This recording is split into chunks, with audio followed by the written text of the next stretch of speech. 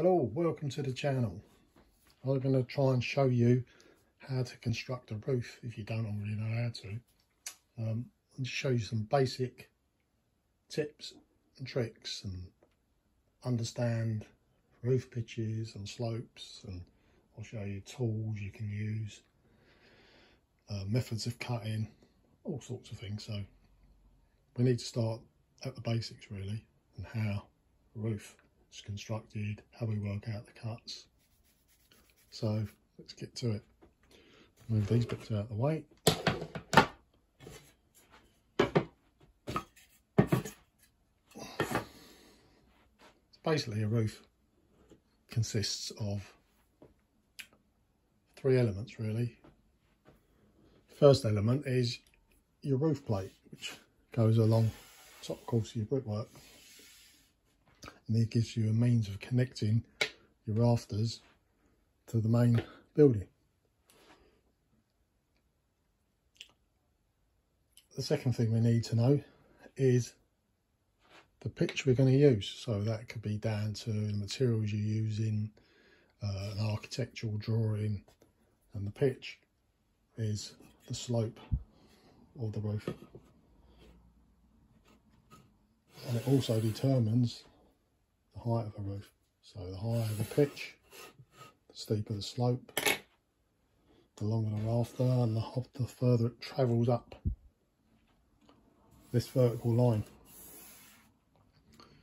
Now, to work out pitches, it's pretty straightforward if you work to a simple equation of 90 degrees. So what we do is we split the roof into two parts. We use two rafters. They connect at the top to a ridge, and they connect to the wall plate. And this line down here, this vertical line here, is our centre point of the building. Now, if this line is level and this is square coming through the bottom, it will give us 90 degrees. So that tells us on a 45-degree roof, the cuts will both be the same, top and bottom. And when they sit on the plate, should be sitting on there snugly. And when they reach the top, they should be sitting nice and plumb. Normally they're fixed, like I said earlier, they're fixed to a ridge board. So two cuts, top one's called a plumb cut, bottom one's called a seat cut. And the reason for that is the seat cut sits on the plate, and the plumb cut, once the rafter's sitting on the seat cut properly, this cut should be plumb.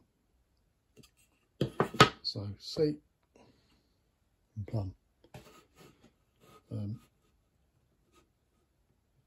If you want to decrease your pitch or your slope, you can do that. But what it does, it changes the angles of your cuts. And this is what you need to understand.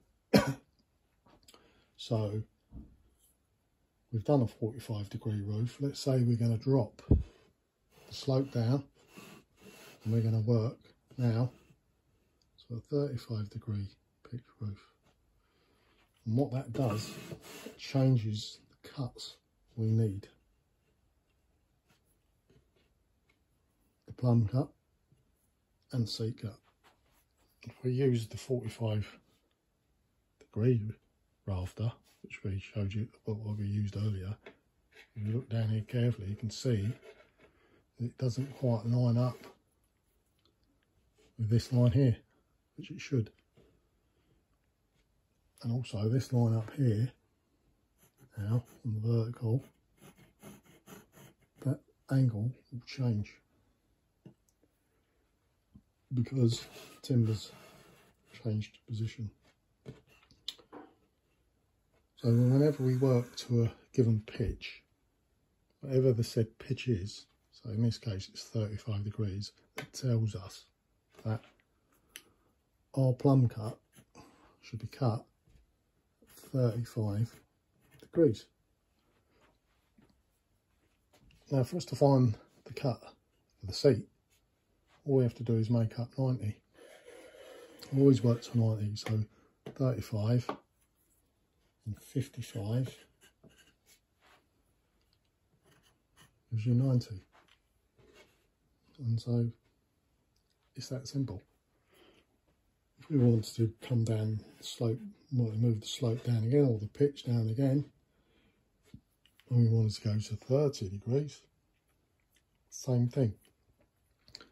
We'd cut the top at 30 degrees, and we'd make our seat cut 60 degrees.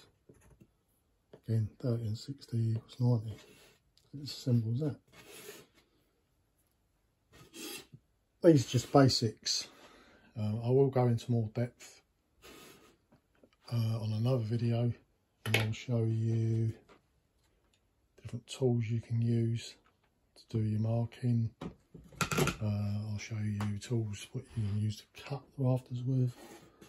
I'll show you how to cut compound miters for hips and all the different cuts for the seat cuts. I'll show you how to cut jack rafters, and all of these cuts etc. I'm going to show you, they'll work on the smallest roof to the biggest roof. The cuts never change depending on the size of the roof. And I'll also show you how to work out the lengths of your rafters depending on the size of your building or structure. Hope this has been helpful. Give us a like if you've enjoyed it, and subscribe. Thanks very much.